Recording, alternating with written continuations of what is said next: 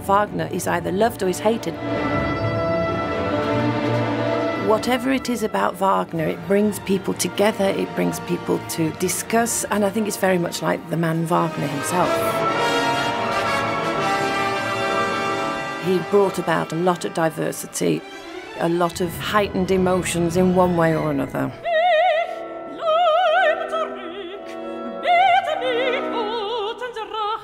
Walküre, I suppose, is warrior maidens, but it also means a group of sisters to do with collecting souls for daddy.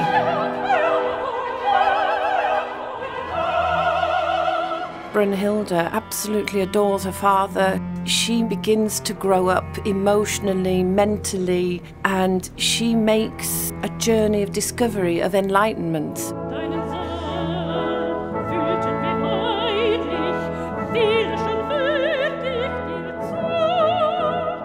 That's the awakening, that is the beginning of the loss of innocence, the loss of naivety, and really the beginning of her growth emotionally.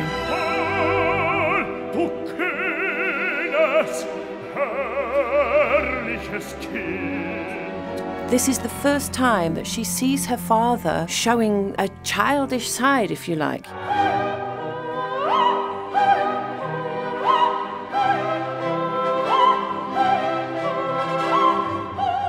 I don't look at it as difficult, I haven't looked at it as a challenge.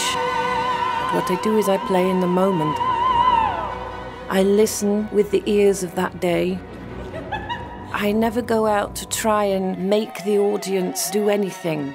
I try and invite them in to enjoying the music, to enjoying what I enjoy, and to make art at that time, because you can't make people do anything. You can only invite them to share in what you're doing at that time.